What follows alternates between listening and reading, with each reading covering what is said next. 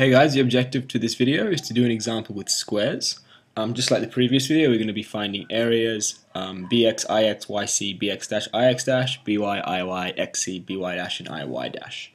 So this is our problem. We have this triangle like this. As I've said in the introduction to this topic, when we have a shape like a triangle enclosed such that the lines do not have y-intercepts, you want to be using squares, and it makes it a lot simpler.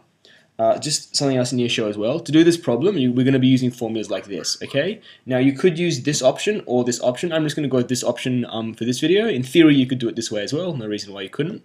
But just to quickly explain this, we're going to be doing a double integral because we're going to be taking squares, dx and dy thick, or dx and dx by dy.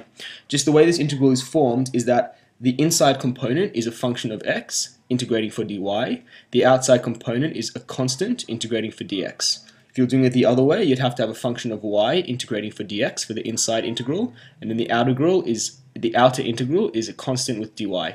It might seem a bit like counterintuitive that you have x's and y's there for the inner integral, but it works out because when you have a function of x, that integral will go, and then the final integral you'll be left with will be integrating for a function of x. You'll see in the example as we go, but we're going to be using this type of setup for this problem.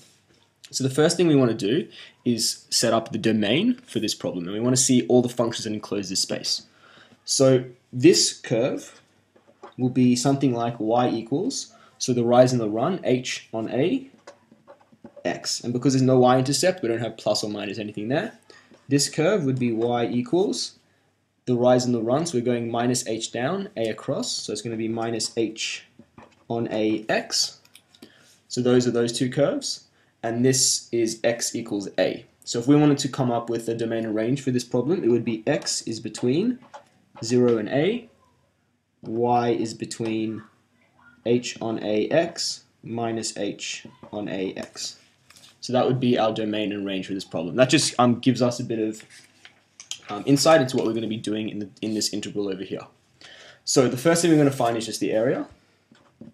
The area we know is the integral